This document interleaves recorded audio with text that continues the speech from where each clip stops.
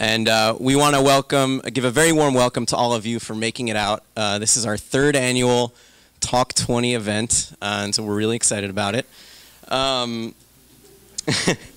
We're really thrilled to once again open up the office and get in a lot of really great local designers, artists, architects to show a bit of their creative work.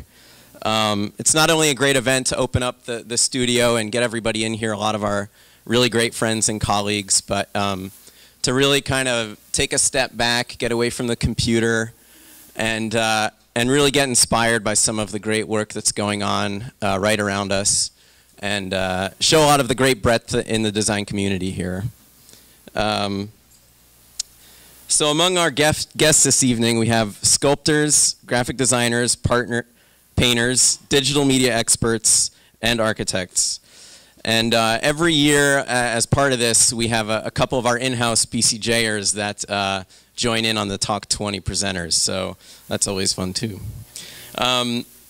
So if you were here last year, you know the format is really short. We try to keep it very informal and keep the spirit pretty light. Each presenter is introduced by a BCJ architect. They have 20 slides and 20 seconds per slide. So that comes out to like 6.5 minutes per, and then, you know, run about an hour in the end. So it'll all happen in pretty quick succession. We hope to keep questions till the end, and maybe afterwards we'll just break up and have some drinks and food, and we can kind of continue it into some discussion. So yeah, here we go. First one.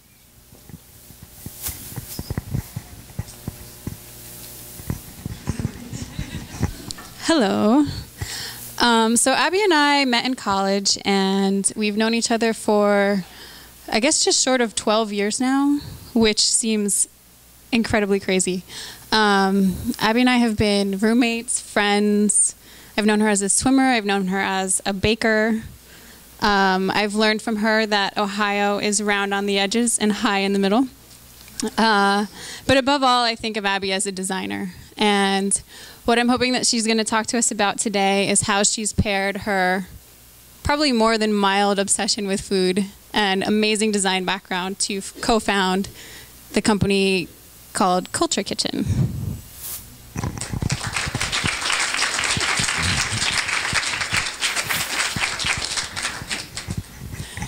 So Design Nerd and Fat Kid are two nicknames I have that I've paired together for this presentation title. I became an industrial designer because I loved working with my hands and I loved talking to people.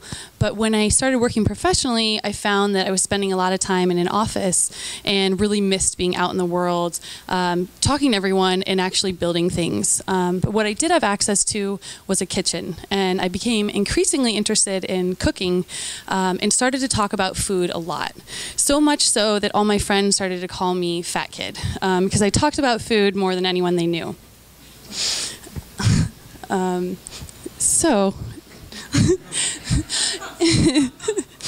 Fat Kid is, not the most PC term, but I think it actually does speak to, food really is about love, and it talks about how mothers showing their love for their children through cooking. And it was around this time that I started to host what I was calling sugar high parties, where I would literally cook or bake for 2 days and then invite people over to feast. And I'm not alone in this obsession. You look at something like Pinterest, where the food and recipe site or sections of the site have just taken off, and people are dying to talk about their cravings for what they have made and what they want to make. And this is just a quick search on Thai food that goes on endlessly.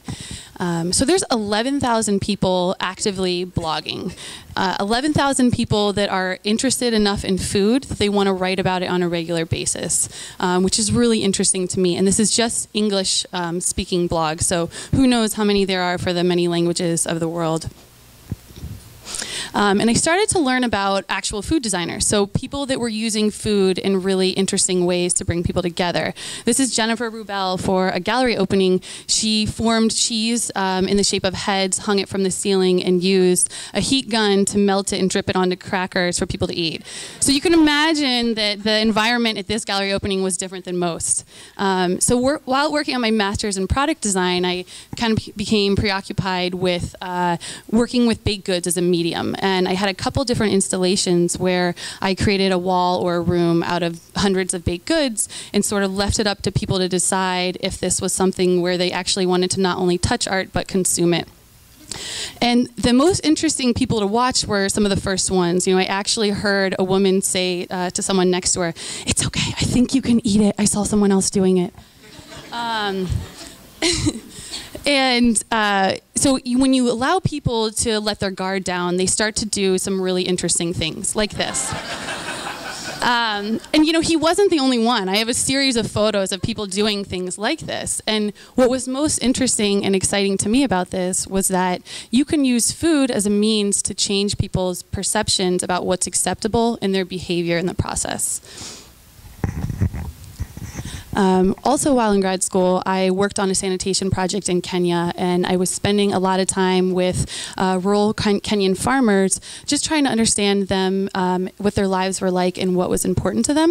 And while this was an interesting and meaningful project to me, what was most interesting to me was that when you would go into their homes, and there's all this awkwardness of not speaking the same language, and there's translators around, but when they would lay out the food that they prepared for you, and you're literally eating it with your hands, you build a level of trust when you eat it to build a relationship that wouldn't have been possible otherwise.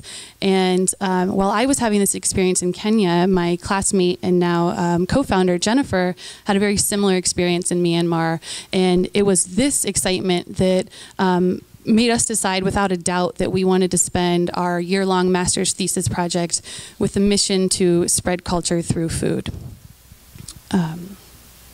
So we started spending a lot of time with immigrant women here in the Bay Area who had become home-taught cooks, so masters in cooking. They learned from their mothers and their grandmothers, and they had mastered this skill just by cooking for their families every day. And to them, it was just something that they did. But what we wanted to do was help them realize that this was a really incredible skill that other people were interested in learning, not just about authentic ethnic cuisine, but the personal story behind the food. So, we started hosting cooking classes in a very familiar type way, in a way that you would learn like you would from your grandmother, or at least the grandmother that you always wished you had. So, this is a picture from one of our first training luncheons where we had cooks ranging from ages 24 to 64, representing 12 different countries. And what we saw was a huge transformation in their confidence levels and in their excitement to be a part of a larger community that was focused on spreading culture through food. And seeing these huge effects that it had, not only on our instructors, but the students, we realized that this isn't something that we wanted to limit to the few people that could take classes in the Bay Area. And we wanted to be able to share these women's stories with a larger audience. And we wanted our students to be able to, make food, ethnic food, on a more regular basis. So one of the biggest hurdles for that is getting your hands on the ingredients to do so. So we took the best from our cooking classes, and every month we ship that out. So each month we feature a different master cook, 3 of her family recipes, and all the hard to find ingredients for you to cook at home, so that you can make incredible Thai food just like this through the eyes of Sapawati, and you can share that with your friends and family. And it's through that personal connection when you begin to change your perception of other cultures and yourself in the process. So we have been shipping about 1 kit a month since January. Again, each month featuring a different master cook, always through their eyes, for these different cuisines. And this month we're shipping Iraqi cuisine. And what's been really exciting to see is that our customers are falling in love with Baraka and her family and her food. And they're building a personal connection with a culture that is so different from the one that they hear about in the news. Design is something that I've always been really excited about, and what took me a while to figure out was how to find a way to use design that excited me as much as design. And I never could have imagined that I'd find, such a rewarding way as to use design to spread culture through food.